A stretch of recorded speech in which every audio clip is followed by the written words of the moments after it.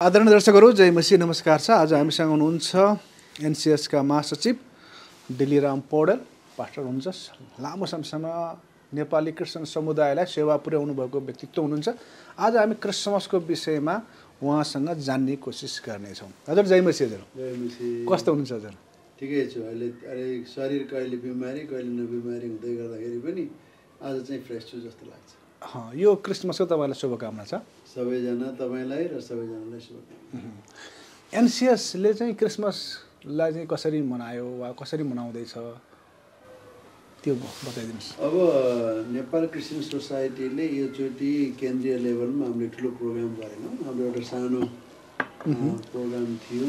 यो परिषद र अलायन्सको एउटा सानो प्रोग्राममा हामीले केही क्रिस्चियन अगुवाहरूलाई मात्रै बोलाएर हामीले शुभकामना आदान प्रदान कार्यक्रम पनि त्यहीँ गरेर सक्यौँ। अहिले चाहिँ सुरुमा नै हजुर हामीले गऱ्यौँ। योचोटि त्यति ठुलो भव्य प्रकारले हामीले गर्ने योजना बनाइएन, तर प्रदेशहरूले चाहिँ भव्य प्रकारले मनाइराखेका छन्। अब यो क्रिसमस चाहिँ दुई भागमा छ। एक भाग चाहिँ एक तहले चाहिँ क्रिसमस मनाउनु हुन्न भन्छन्, एक तहले चाहिँ भव्य रूपमा सभ्य रूपमा र हालो एकदमै उत्साहका साथ उनीहरूले क्रिसमस मनाएका छन्। साधारण भाषामा चाहिँ क्रिसमस भनेको के हो? क्रिसमस चाहिँ येशू क्रिस्टको जन्मको उत्सव हो। अब मैले जानेको र मैले भन्ने गरेको चाहिँ क्रिसमस चाहिँ विश्वास गरेकाहरूको लागि चाहिँ एउटा हो, मुक्तिको उमङ्ग हो। हजुर, मैले मुक्ति पाएको छु, मैले येशू क्रिस्ट मेरो जीवनमा जन्माएको छु भनेर एउटा मुक्तिको उमङ्गको कुरा हो भने विश्वास नगर्नेहरूको लागि एउटा मौका हो। त्यसले गर्दा यसमा उमङ्ग पनि छ, यसमा सुसमाचार पनि छ। त्यसले गर्दा यो मनाउने नमनाउने भन्ने चाहिँ खास विषयवस्तु होइन जस्तो लाग्छ।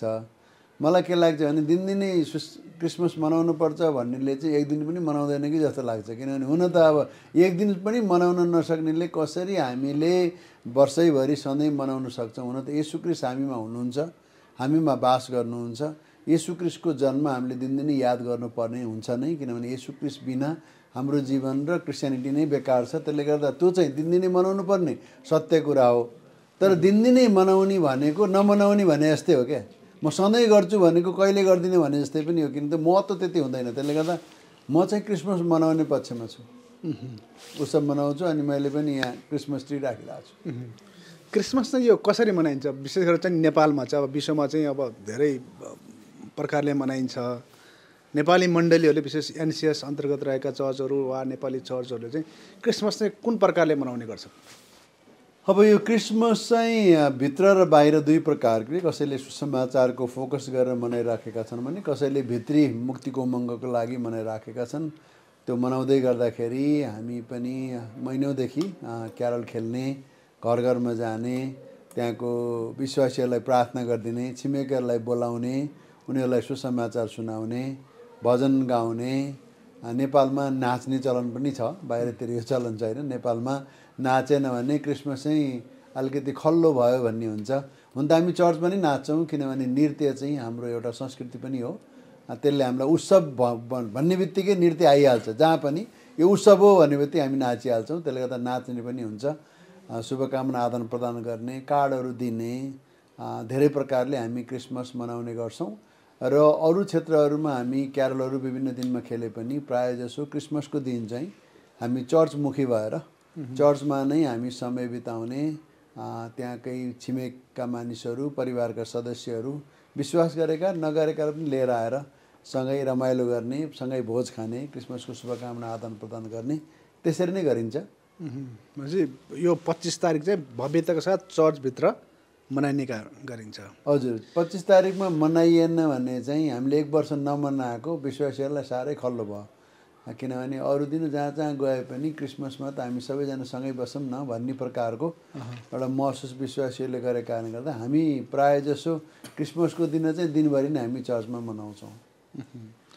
यो क्रिसमसमा चाहिँ क्रिसमसै भन्ने शब्द चाहिँ बाइबलभित्र छ वा यसलाई चाहिँ कसरी लिने? कतिजनाले त्यस्तो प्रश्न पनि गरेको देखियो। क्रिसमसै छैन, क्रिसमस किन मनाएको भन्ने मानिसहरूलाई तपाईँको सन्देश के हुनसक्छ? होइन, बाइबलमा कति कुरा स्पष्ट छ, कति कुरा छैन। तर एउटा कुरा स्पष्ट छ, येशू प्रभु जन्मनु भयो। त्यो त 100% त्यो चाहिँ यसो जन्मनु भयो भन्ने विषयले अब जन्मनु भएकै हो, त्यसले गर्दा त्यसमा एक्ज्याक्टली डेट हामीलाई थाहा छैन, त्यो हामीले भन्न पनि मिलेन। तर क्रिसमसको दिन चाहिँ सबैले विचार गरेर 25 तारिक मनाऊ भनेर सुरुका सन्तहरूले डिसिजन गर्नुभयो। हामीले त्यसलाई मनाउन चाहिँ पर्छ नै, मनाउन राम्रै हुन्छ। यो क्रिसमसको डेट चाहिँ कसरी तोक्यो, केही इतिहास छ? कतिले चाहिँ यो सूर्य देवतालाई पुज्ने थिए, ती मानिसहरूले फेरि चाहिँ यो प्रकारले त्यो छोडेर अनि यो 25 तारिकको चाहिँ क्रिसमस मनाउनु भन्ने एक प्रकारको चाहिँ मानिसहरूको बुझाइ छ भने, एक प्रकारको चाहिँ सन्तहरूले त्यो बेलाको चाहिँ अगुवा लिडरहरूले चाहिँ सबै तिथिमिति तोकेर अध्ययन गरेर सबै तोकेको भन्ने छ। यसमा के छ, कस्तो छ? अब यो दुवै प्रकारका हाम्रा पहिला अब 300 रीतिर जब हाम्रा क्रिस्चियन सन्तहरूलाई त्योभन्दा पहिला धेरै सतावट थियो, त्यसले गर्दा त्यस्तो क्रिसमस डे 25 भन्ने चाहिँ थिएन। तर पनि उहाँहरूले मनाउँदै गर्दा धेरै संस्कृतिका मानिसहरू पनि क्रिस्चियन भए, विशेष त रोमी साम्राज्यका मानिसहरू क्रिस्चियन भए र उनीहरूले यो चाड चाहिँ उनीहरूले पहिला पनि मनाउँथे। उनीहरूले घामलाई पूजा गरेर यो कस्तो भने यसको घामभन्दा पनि के छ भने यसलाई चाहिँ एउटा लामो दिनको रूपमा मानिन्थ्यो। छोटो दिन लामो रात, रात बितिसकेपछि बिहान सूर्य उदय हुँदाखेरि यो अन्धकारलाई पनि यो उज्यालोले जित्यो है भन्ने एउटा मिनिङमा मनाइन्थ्यो भने वास्तवमा येशू ख्रीष्ट जन्मँदाखेरि यत्रो हजारौँ वर्षसम्म भएको कालो रात, कालो कुरा, अन्धकार, पापमय संसारलाई चाहिँ येशू प्रभुले नै आएर ज्योति दिनुभयो, उज्यालो दिनुभयो। त्यसले गर्दा यो समय नै ठिक हुन्छ होला भनेर यो वैज्ञानिक रूपमा पनि यसलाई चाहिँ एउटा लामो रातपछिको आएको दिन हो र धार्मिक रूपमा पनि उनीहरूले मानिसहरूको बलि चढाउने गर्थे। अब येशू ख्रीष्ट आफै नै बलि हुनुभयो भने अब त बलि चढाउनु पर्दैन। त्यसले गर्दा येशू नै किन मानिसको छोरालाई बलि चढाउने, किन घामलाई पुज्ने, अब त सत्य ज्योति आइसक्नुभयो, येशू ख्रीष्ट नै आउनुभयो भने हामीले येशूलाई पुज्ने भनेर परिवर्तन हुन्छ। जस्तै अब धेरै कल्चरहरू चाहिँ त्यतातिर ट्रान्सफर्मेसन हुन्छन्, किनभने म क्रिस्चियन हो, म चाहिँ अब ऐपछि परिवारलाई भेट्न जानुभन्दा म क्रिसमसको दिन भेट्न जान्छु। त्यो हाम्रो क्रिसमसको दिन किन भेट्न गइस्, किन तिहारको दिन गइनस्, किन दसैँको दिन गइनस् भन्ने प्रकारको कुरा मानिसहरूले गर्छन् होइन। मेरो आमाले चाहिँ क्रिसमसको दिन मलाई ह्याप्पी क्रिसमस भनेर भन्नुहुन्छ, दसैँको दिन मलाई सम्झनुहुन्न किनभने यो त्यतै व्यस्त छ होला कता भनेर।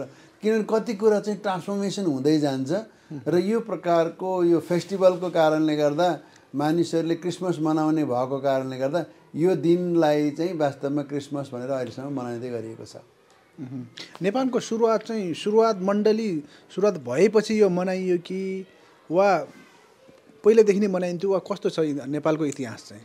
होइन, क्रिसमस त अब हामी चाहिँ अहिलेको मैले अब हाम्रो नेपालको इतिहासमा 4वटा फेस भनेर हामी भन्छौँ। एउटा फेस चाहिँ पृथ्वीनारायण शाहको पालाको फेस, अर्को फेस चाहिँ राणा शासनको फेस, त्यसपछिको अहिले आएको आधुनिक फेसको कुरा छ।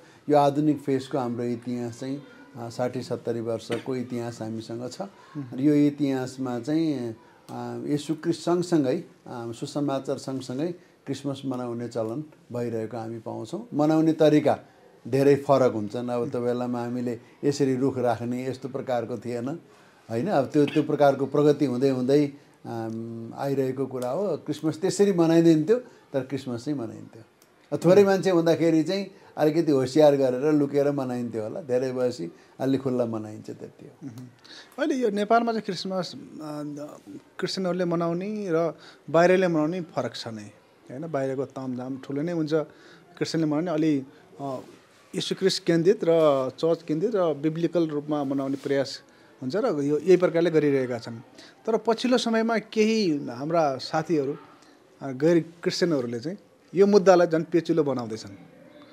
एउटा सरकारी निकायले पनि कति नगरपालिकाले महानगरपालिकाले यो क्रिसमसका यी प्लास्टिक सर्जन पदार्थ प्रयोग नगर्नु र क्रिसमस ट्रीलाई टार्गेट गरेको देखिन्छ भने, कहिले त्यो रातो टोपी र सेतो टोपी लगाएको विषयमा फेरि त्यो आउँछ भने, कतिले चाहिँ यो क्रिसमस दिन तोकेको छैन, त्यसै कारण यिनीहरू त यो बेकुफ क्रिस्चियनहरू हुन्, यिनीहरूलाई चाहिँ यो डेटै छैन, किन चाहिँ मनाइरहेछ 25 तारिक भन्ने धेरै सवालहरू सामाजिक सञ्जालमा विशेष गरेर चाहिँ उनीहरूले यो मुद्दालाई झन् अझै उचाइमा अझै यसलाई चाहिँ प्रचार गरिरहेको अवस्था छ। यसलाई तपाईँ अब महासचिवको हिसाबले कसरी लिइरहनु भएको छ? यो आधुनिक समय हो। आधुनिक समय हुँदा बाहिरतिर के प्रकारको प्रभाव पर्छ त्यो हाम्रो देशमा सजिलै आउँछ। बाहिरतिर नमान्नेहरू पनि छन्, यहाँ नमान्नेको हावा आउँछ, मान्ने कुरा आयो भने मान्नेको हावा आउँछ। अब व्यापारीहरूले चाहिँ तैपनि अलिकति व्यापार हुन्छ कि भनेर उनीहरूले चाहिँ झिलिमिली पार्ने गर्छन्। क्रिसमस सिजन हो, मानिसहरूले अलिकति केही कुरा किनुन्, सामान किनुन्, रमाउन्, अथवा हाम्रो पनि व्यापार होस् भन्ने प्रकारले उनीहरूले गरिराखेका हुन्छन्। अब क्रिस्चियनहरूले चाहिँ अब येशू ख्रीष्ट आउनुभयो भनेर आफ्नो उमङ्गको लागि र सुसमाचारको लागि पनि गरिरहेकै हुन्छन्। अब बाहिरका व्यक्तिहरूले होइन, एउटा मैले सधैँ भन्ने कुरा चाहिँ क्रिस्चियनहरूको भित्र कस्तो प्रकारको धार्मिक क्रियाकलाप हुन्छ, के मनाउँछन्, के मनाउँदैनन्, त्यो विषयमा चासो लिनुभन्दा आफ्नै धर्मभित्रको विकृतिलाई हेरिदियो भने राम्रो हुन्थ्यो क्या। हाम्रो विकृति, क्रिस्चियनभित्रको विकृति हेर्ने काम त हाम्रो हो नि। कसैले बदमास गर्यो भने त्यसलाई सम्झाउने बुझाउने काम हाम्रो हो। यदि हाम्रो कन्ट्रोलमा छैन भने सरकारले हेर्छ। अर्को धर्मले हाम्रो क्रिस्चियनिटीभित्र यो छ त्यो छ भन्ने काम छैन। मैले हिन्दूभित्र यो छ त्यो छ, जाति प्रथा छ, के छ भनेर के मत हुन्छ? कसले सुन्छ मेरो कुरा? विरोध मात्रै कुरा हो। तर एउटा पण्डितले के भन्छ भने म चाहिँ जाति प्रथा मान्दिनँ भनेर उसले सधैँ आफ्नो घरमा काम गर्ने मान्छे पनि दलित राख्छ, पूजा गर्दाखेरि नि सधैँ दलित लिएर हिँड्छ, ड्राइभर पनि त्यस्तो गर्यो भने बल्ल त्यो आन्दोलन हुन्छ नि। मैले दलित भनेर कहाँ हुन्छ? हाम्रो क्रिस्चियनिटीमा त दलितै छैन। त्यसले गर्दा मैले अहिले भन्न खोजेको कुरा के छ भने क्रिस्चियन किन क्रिसमस मनाउँछ? येशू ख्रीष्ट जन्मेकै होइन, काल्पनिक पात्र हो। कसैले भन्छ येशू ख्रीष्ट नेता हो भनिदिन्छ, कसैले भन्छ येशू ख्रीष्ट र हाम्रो प्रचण्ड एउटै हो भनिदिन्छ। यस्ता यस्ता प्रसङ्गका कुराहरू उनीहरूको राजनीतिक व्याख्या हो क्या। यसो सरसर्ती हेर्दा राजनीतिक व्याख्या गर्ने मानिसले यसरी हेर्छन् येशू ख्रीष्टलाई। येशू ख्रीष्ट संसारमा आउने बेलामा रोमी साम्राज्य थियो, चेलाहरूले चाहेको कुरा पनि त्यही थियो, त्यहाँको जनताहरूले चाहेको कुरा पनि त्यही थियो, यहुदीले चाहेको कुरा पनि त्यही थियो। येशू ख्रीष्ट चाहिँ एउटा रेभोल्युसनरी हो। उसले चाहिँ रोमी साम्राज्यलाई फाल्छ र येशू ख्रीष्ट राजा हुन्छ, यहुदी राजा हुन्छ, हाम्रो राज्य स्थापना हुन्छ भने त त्यही बेलामा सोचेका थिए नि त। त्यही त अहिले राजनीतिक मान्छेहरूले सोध्ने पर्सपेक्टिभ त्यही हो। अब केही व्यक्तिहरूले के भन्छन् भने येशू ख्रीष्ट चाहिँ 12 वर्षको उमेरपछि इन्डिया आउनुभयो, गौतम बुद्धबाट सिक्नुभयो। किनभने यहुदीहरूमा त्यस्तो प्रकारको कल्चर हुँदैन। यहुदी कल्चर त आँखाको आँखा, नाकको नाक, दाँतको दाँतो, हात भाँती हातै भाँती यहुदी कल्चर हो। तर येशू ख्रीष्ट किन त्यस्तो नम्र हुनुभयो, कसरी वेश्यालाई क्षमा दिन सक्नुभयो, बुद्धिस्टबाट सिक्नुभयो भनेर धेरैजनाले भनिराखेको पनि हामीले सुनेका छौँ। अब यो विचार गर्ने मान्छेले धेरै प्रकारका आफ्नो प्रकारले व्याख्या गर्ने कुरा छँदैछन्। येशू ख्रीष्ट चाहिँ परमेश्वरको पुत्र हुनुहुन्छ। उहाँलाई मानिसलाई जे प्रकारको आवश्यक छ त्यही उहाँलाई थाहा छ कसरी मानिसको मन पग्लेर परमेश्वरतिर फर्काउन सकिन्छ भनेर येशू प्रभु आउनु भएको हो नि त। त्यसले गर्दा उहाँले चाहिँ मानिसहरूलाई दया देखाउने, प्रेम देखाउनु भयो। त्यसको अर्थ उहाँले गौतम बुद्धबाट सिक्नुभयो। इतिहास हुनु पऱ्यो नि। कसैले भन्छ चाइनामा गएर बिहा गर्नुभयो। अब भन्नेले त जे अर्थ लगाइदिए पनि हुन्छ नि, होइन? सनातन सिक्नु भयो पनि भन्छन् कतिले चाहिँ। होइन, कसैले एउटा छोरा कोही कालिम्पोङमा आयो भन्छन्, के भन्छन्। यहाँ धेरै यी भन्ने कुराहरू अरेका कुराहरू हुन्। खास भन्ने हो नि हाम्रो नेपाली संस्कृति चाहिँ यो अरेका कुरा हो क्या। यो अरे भनेर हाम्रो कुरा त्यत्तिकै टुङ्गिन्छ। अनि के हो भन्दा यस्तो अरे भन्दै त्यो कुरालाई सत्य हुने कुरा मात्रै हो। तर वास्तविक बाइबल विद्वानहरू छन् संसारमा, करोडौँ अरबौँ क्रिस्चियनहरू छन्, अरबौँ प्रकारका रिसर्च भइराखेका छन्। एउटा दुईटा लफुङ्गाहरू चाहिँ निस्किहाल्छन् नि जहाँ पनि, होइन र? क्रिस्चियनभित्रबाट के भनेर आइहाल्छन् नि। त्यसताका पछि लाएर अब जे कुरा सत्य हो त्यसैलाई त बङ्ग्याउनु भएन नि। भनेपछि क्रिसमस चाहिँ अब यो धेरै कुराको बिचमा पनि हामीले चाहिँ बाइबलभित्र र रिसर्चहरूलाई पनि हेर्नु पर्यो। कति वैज्ञानिक छ यो क्रिसमस? मानिसलाई किनभने यो वैज्ञानिक छैन कतिले भनिरहेछन्, कतिले चाहिँ यो अवैज्ञानिक हो पनि भनिरहेछन्, होइन? म आफू चाहिँ अब विज्ञानको विद्यार्थी नभएको कारणले गर्दा त्यतातिर जाँदिनँ। तर मलाई के लाग्छ भने मैले क्रिसमस मनाउँदा म उत्साहित हुन्छु। वैज्ञानिक भने के हो? मलाई चाहिँ चासो हुन्छ। चर्चका विश्वासीहरू चाहिँ क्रिसमस आयो भनेपछि एक प्रकारको येशू ख्रीष्टप्रतिको प्रेम अझै बढ्छ। अनि त्यसलाई वैज्ञानिक भन्ने कि अवैज्ञानिक भन्ने? क्रिसमस आएपछि चाहिँ सुसमाचारको लहर फैलिन्छ। चोकचोकमा गीत गाउने, प्रचार गर्ने। क्रिसमस आएपछि तपाईँको क्यारोल खेल्ने कुराहरू हुन्छ, सुसमाचार प्रचार गर्ने कुरा हुन्छ। अनि कहिल्यै चर्च आएर पनि अलिकति अर्कै बाटोमा लागेको मान्छेहरू पनि ल है क्रिसमस आयो म त योचोटि चर्च जानुपर्छ भनेर कसले बोलाइदियो हुँदो भनेर पर्खेर बसिरहेका मान्छेहरू हुन्छन् भनेपछि यो एउटा जुनसुकै चाडले पनि मानिसलाई उमङ्ग ल्याउँछ। त्यो चाहिँ स्वास्थ्यको रूपमा पनि राम्रो छ त्यो उत्सव मनाउनु, तपाईँको मानसिक रूपमा पनि त्यो राम्रो छ, सामाजिक रूपमा पनि राम्रो छ। यो नराम्रो कुरा केही छैन, चाडले केही नराम्रो कुरा ल्याउँदैन। बरु हामी दिनदिनै मासु खान्छौँ भने भेजिटेरियन खाऊँ के गरौँ होइन, आफू वैज्ञानिक हुने कोसिस गरौँ, तर चाडले त राम्रै गर्छ नि, त्यो फेस्टिभल त राम्रै गर्छ। विशेष गरेर अहिले यो केही समय अगाडि चाहिँ मन्त्री, किनकि सुजन किराती राई होइन, किराती भन्नुहुन्छ उहाँले चाहिँ, उहाँको जुन अभिव्यक्ति आएको छ र एकदमै यसको विरोध पनि केही पक्षले विरोध उग्र रूपमा चाहिँ गरिरहेका छन्। हजुरको धारणा के छ यसमा? क्रिसमसको माहौलमा छौँ हामी होइन, यो अहिलेको सोसियल मिडियाको कारणले गर्दा पनि हो, न त यो कुरा बाहिर आउनु थिएन, थाहा पनि हुन्थेन। उहाँले चाहिँ केवल क्रिस्चियनहरूको बिचमा क्रिस्चियनहरू ग्यादरिङ भइरहेको एउटा सभा हलमा उहाँले चाहिँ क्रिस्चियनहरूलाई देख्नुभयो अनि उहाँले क्रिस्चियनहरूलाई सहानुभूति दिनका लागि उहाँले उत्साह दिएको कुरा हो।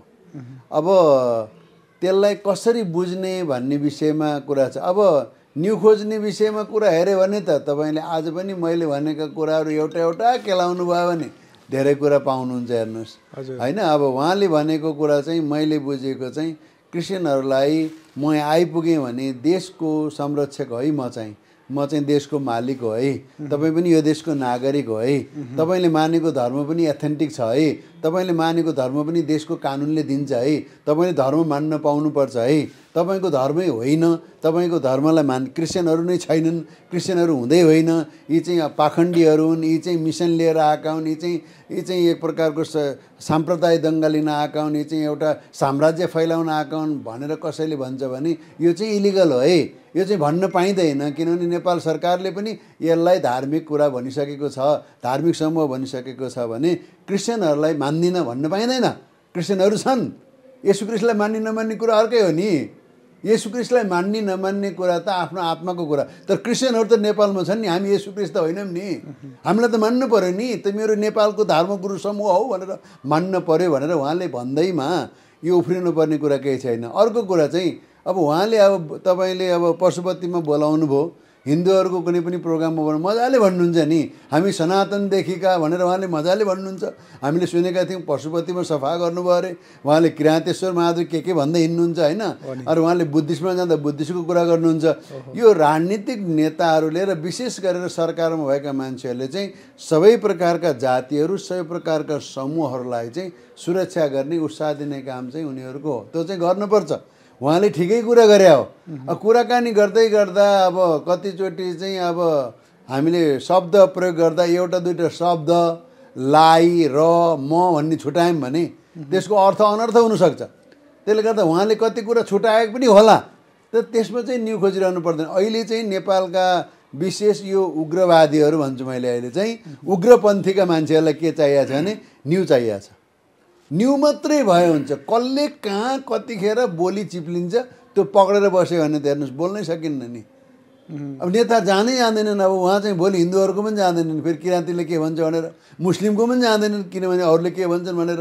त्यसपछि कसरी काम गर्ने मान्छेले गल्ती गर्छ, उत्साह दिने मान्छेले चाहिँ अर्को पक्षलाई कम्ती गर्न सक्छ। त्यसले गर्दा हामीले यस्ता सानातिना कुराहरूको पछि लाग्नु हुन्छ जस्तो लाग्दैन। तर नेपालको राजनीतिक दलहरूलाई नै मैले धार्मिक कुरा पनि भन्दिनँ कि यो सबै राजनीति विकृति हो। अहिले भएको जुन लडाइँ छ नि, जो हिन्दूवादी भनेर हिँड्छन्, के वादी भनेर हिँड्छन्, जो यी सबै कुरा राजनीतिक दलको पछि लागेर राजनीतिक दलको एजेन्डामै लडिरहेको। राजाको एजेन्डा हिन्दू धर्मको हुन्छ, राजाको हिन्दू धर्मकै हुँदैन नि। अब धर्म मान्न नपाउने भन्ने कुरै छैन नि त। धर्मनिरपेक्षमा त सबैले धर्म मान्न पाउने, जति माने नि भयो नि, जति माने पनि भयो, किन यसको विरोध गर्नुपर्ने हुन्छ होइन। त्यस कारणले गर्दा यो धर्मनिरपेक्ष र धर्मसापेक्ष चाहिँ राजनीतिक एजेन्डा हो, यो धार्मिक एजेन्डै होइन। हामीले क्रिसमस मान्न पाइरहेछौँ, हिन्दूहरूले दसैँ मान्न पाइरहेछन्, मुस्लिमहरूले आफ्नो चाड मान्न पाइरहेछन्, बुद्धिस्टहरूले आफ्नो चाड भगवान माने भइहाल्यो नि। चाड बाँड्नलाई कसैबाट पैसा आउने होइन के अरे, आफ्नो खर्च गर्ने जति गरे नि भयो नि। त्यसले गर्दा यो गर्नलाई के गाह्रो छ? किन हामीलाई हिन्दू राज्य चाहियो? त राजनीतिक एजेन्डा हो क्या। त्यो राजनीति राप्रपाले निकालिदियो। अहिले अरूले त्यसलाई पछ्याएर हिँडेका छन्। एजेन्डै छैन राजनीतिक दलहरूको। एजेन्डा नभएपछि एउटा निकाल्नु पर्यो राजा भनेपछि। तैपनि हाम्रो त छ नि त अब के अरे त्यो तुस छ नि त। मेरो आमा पहिला धीरेन्द्र सरकार हाम्रो गाउँको बाटो हिँड्दाखेरि उहाँले हात मिलाउनु भएको थियो, फुलै दिनुभएको थियो। धीरेन्द्र सरकार गइसकेपछि त्यो माटोलाई लिएर उहाँले टिका लाउनु भएको थियो क्या।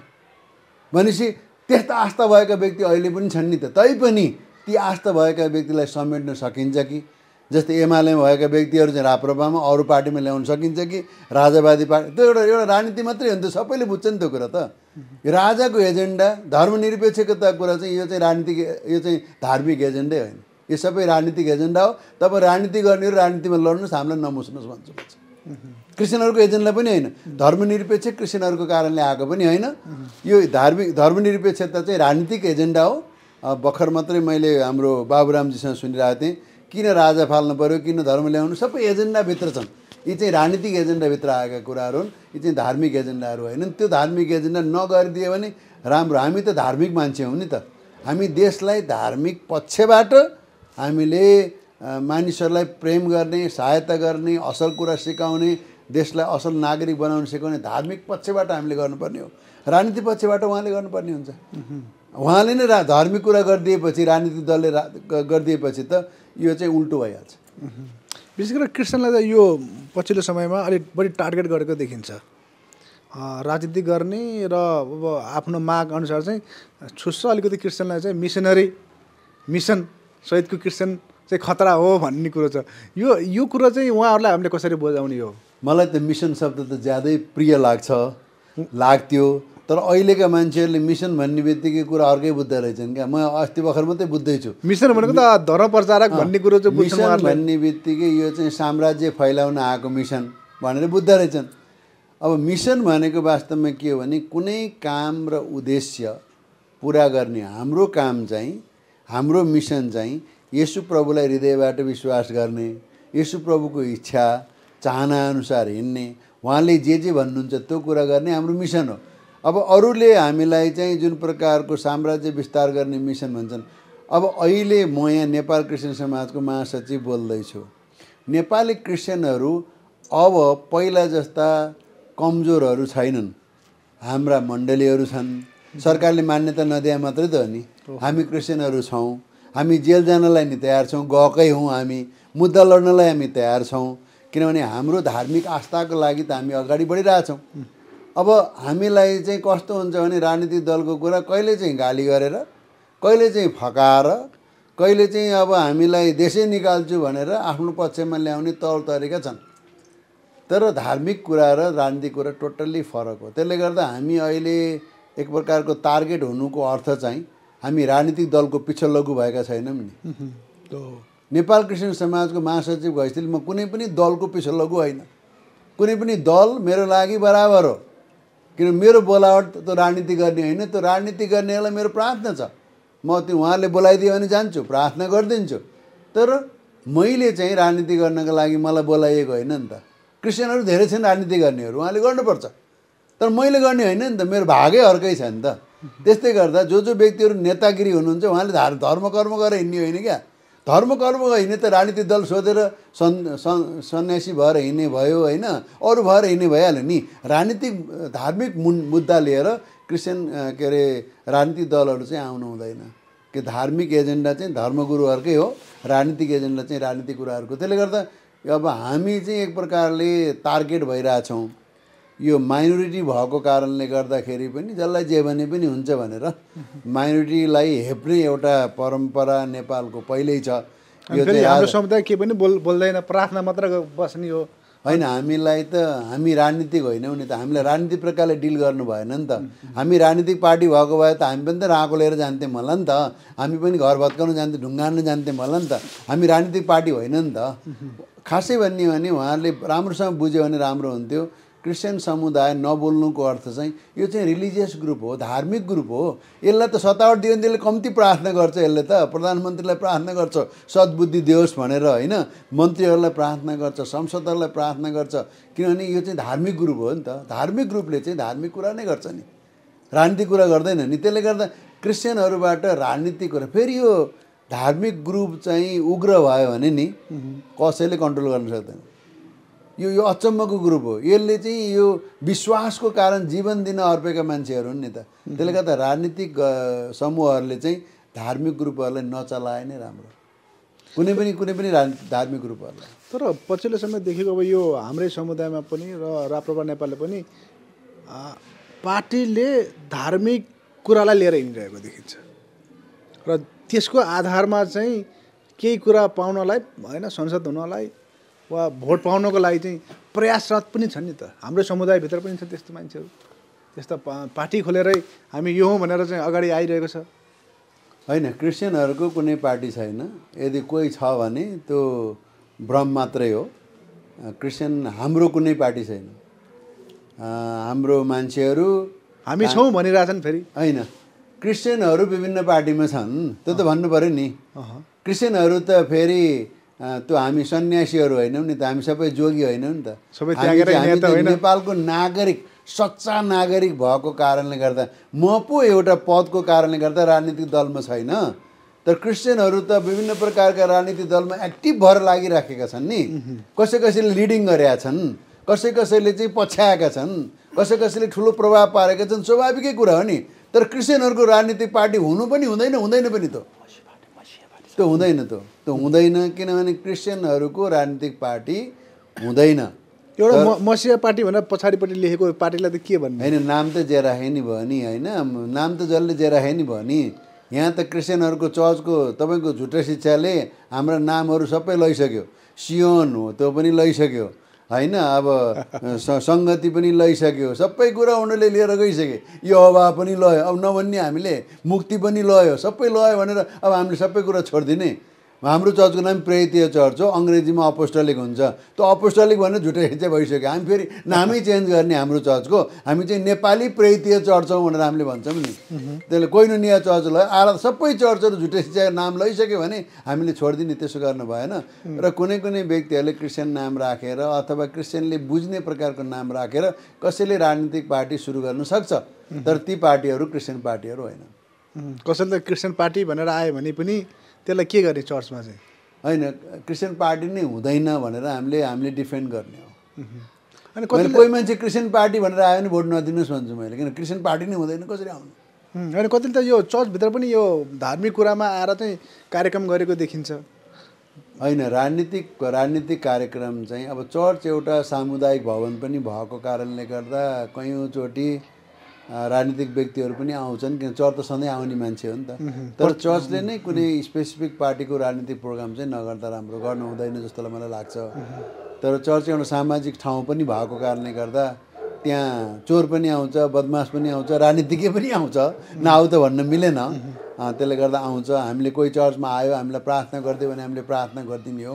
अब त्यो पुलपिटै छोडेर उसलाई वचनै प्रचार गर्न दिने जस्तो प्रक्रिया चाहिँ हामीले गर्नु हुँदैन। यो विशेष गरेर यो सुजन किराती राईबाट चाहिँ जो घटना परिघटना भयो, अब यसले गर्दा हाम्रो मण्डलीहरूलाई, चर्चहरूलाई केही इफेक्ट, केही असर वा यो क्रिसमसमा केही असर पर्छ पर्दैन होला? अनि पर्नु हुँदैन। अब एउटा नेताले केही कुरा बोल्यो भन्दैमा सिङ्गो धार्मिक समूहलाई केही असर पर्दैन र पर्नु हुँदैन पनि। किनभने अब यो सुजन किरातीलाई विरोध गर्ने उहाँहरूको कुरा हो। उहाँ तपाईँले भनेको मन परेन त भन्न पाइयो होइन। अहिलेसम्म हामीले कुनै पनि नेताले मन परेन भनेर भनिरहेको थियौँ भने अब उहाँले पनि भन्न पायो, तपाईँले भनेको कुरा मन परेन भनेर भन्न पायो, त्यो उहाँहरूको कुरा हो। तर यसको कारणले गर्दा धार्मिक समूहमा केही फरक पर्न हुँदैन। लगभग हामी अन्तिमतिर पनि छौँ। अन्तिममा अब जहाँ जाँदै अब यही क्रिसमसको माहौलमा केही साथीहरूले आन्दोलन गर्ने कुरा पनि गरिरहेका छन् क्रिस्चियनहरूको विरुद्धमा, वा चाहिँ किराती चाहिँ नेताहरूको नाम लिएर क्रिस्चियन समुदायलाई यो क्रिसमसको माहौलमा बिगार्न सकिन्छ कि केही गर्न सकिन्छ भने तत्पर पनि छन्। हामी त्यसको लागि प्रार्थना निरन्तर तपाईँ पनि गरिरहनु भएको छ देशव्यापी रूपमा नै। अब अन्तिममा हजुरले के भन्न चाहनुहुन्छ? क्रिसमस चाहिँ येशू प्रभु जन्मनु भएको एउटा विशेष उत्सव भनेर हामीले मनाइराखेका छौँ। त्यसले गर्दा हामीले सकेसम्म सभ्य रूपमा सबैलाई आदरणीय प्रकारले हामी क्रिसमस मनाऊँ। हामी एउटा आत्मिक लडाइँमा पनि छौँ। धेरैजनाले हामीलाई विरोध गर्ने कुरा स्वाभाविकै पनि हो। किनभने हामीले स्वर्गीय राज्य पृथ्वीमा स्थापित होस् भनेर हामीले प्रार्थना गरेका छौँ। यो राष्ट्र परिवर्तन होस्, असल होस्, समृद्धि होस् भनेर हामीले प्रार्थना गरेका छौँ। त्यसले गर्दा धेरैलाई हाम्रो कुरा मन पर्दैन। त्यसले गर्दा मन नपरेका कारणले गर्दा पनि मानिसहरू हाम्रो विरोधमा छन्। त्यसले गर्दा म पनि कुनै बेला क्रिस्चियनको विरोधी थिएँ। बाइबलमा पावल जस्ता व्यक्ति पनि विरोधी थिए अनि नबुझिन्जेल विरोधी हो। तर येशू प्रभु हामी सबैका परमेश्वर हुनुहुन्छ र उहाँले नै सृष्टि गर्नुभयो र उहाँकै रगतले हामीले बाँचेका छौँ। उहाँले हामीलाई पाप क्षमा दिनुभएको कारणले गर्दा हामी क्षमा भएका छौँ। यो उमङ्ग गर्नका लागि धेरैजनालाई सुसमाचार सुनाउने मौका हामीलाई मिलोस् र बाहिर हामी सुसमाचार सुनाऊँ। किन सुसमाचारले मानिसको जीवन परिवर्तन हुन्छ। येशूले जीवन परिवर्तन गराउन चाहनुहुन्छ। यो चाहिँ क्रिस्चियन धर्म र यो एउटा साम्राज्य फैलाउने होइन। यो चाहिँ परमेश्वर आफैले आफ्नो प्रेम मानिसहरूलाई दिन चाहनुहुन्छ। त्यो हामीद्वारा परमेश्वरले दिनुभएको होस् र यो सुनिरहेका हेरिरहनुभएका सबैजनालाई क्रिसमसको शुभकामना व्यक्त गर्न चाहन्छु। यो क्रिसमस तपाईँहरूको लागि मुक्तिको उमङ्ग हुन सकोस् र धेरैजनाले सुसमाचार सुन्ने मौका पनि हुन सकोस्। परमेश्वरले तपाईँ सबैजनालाई आशिष दिउन्। जय मसीह। धन्यवाद। जय मसीह।